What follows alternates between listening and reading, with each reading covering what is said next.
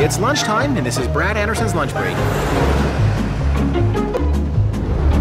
If you work with technology, you've probably been to more than a few conferences in Orlando.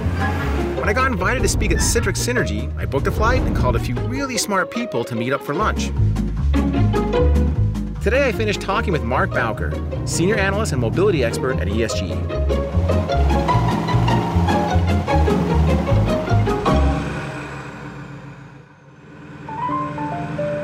Do you see organizations moving to a solution where they're going to start using their smartphones even more than PCs?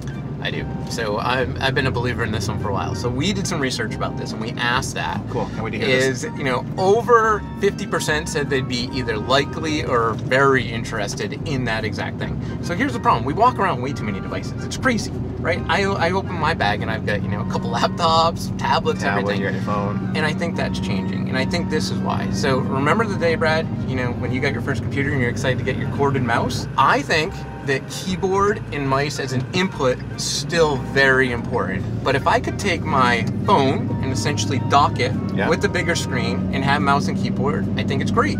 But now all of a sudden we go somewhere, I want touch enabled. They're so powerful what I can do. And then the other thing I think I see that you're gonna see more and more is really voice and vision, right? Now, I've got keyboard and mouse docked with a big screen. I've got touch enabled if I'm kind of just have to do something quick in between things. And now I think what you'll see is voice and vision. Now I'll be able to speak command. I bet this is already how you work. It is, it's totally. I mean, this is how I work as well. It totally is. I talked to PJ about this in case, so we have permission to talk about this.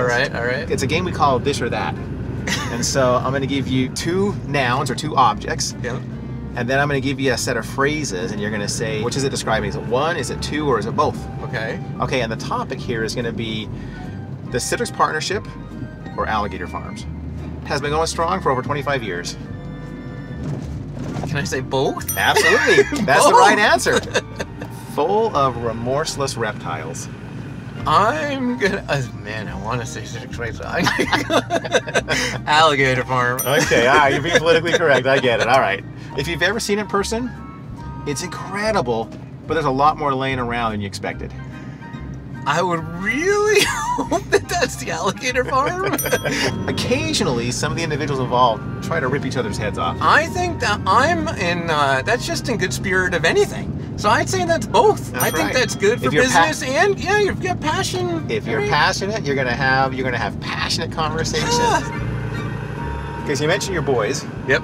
With what you see happening right now in the market, all this view that you have, what kind of career advice are you giving them? Those are some interesting conversations. The number one career advice I give them, and by the way, they're 9-13, so think about it. They're young boys, their brain's still growing. The number one thing I talk about, Brad, is communication. They are going to be able to differentiate themselves so much amongst other kids, and when they go to get a job, they can communicate well. Because how are they communicating now? They're looking down at their device. It's on their Xbox and I have Live. rules. Yeah, I have rules. If you're going to communicate with somebody on your phone, when you see them in person, you have to speak with them. And you have to shake their hand, and you look in their eye, and you communicate well. So I think that's the biggest thing that I think is going to help differentiate those kids to really help them as they grow up. That's a really good perspective.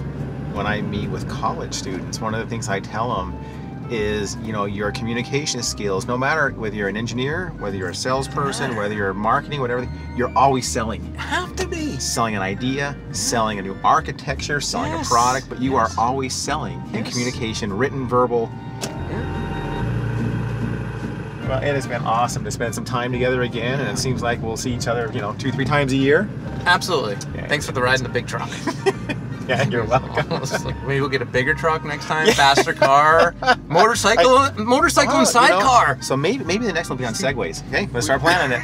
All right, Mark. Thank you, Brad. Have a great day. Yeah, have a great synergy too. We will. Looking forward to it. All right, bye-bye. Next time on Brad Anderson's Lunch Break. You know, I had a greenfield of technology, and I took that as a responsibility. I could go safe, but why would you build stuff you know that you're going to have to be replacing very soon? That's an example that you could never do without the power and the capabilities that the cloud brings. Yeah. Because, you know, AI and all these things, it really is processing over an incredible amount of data.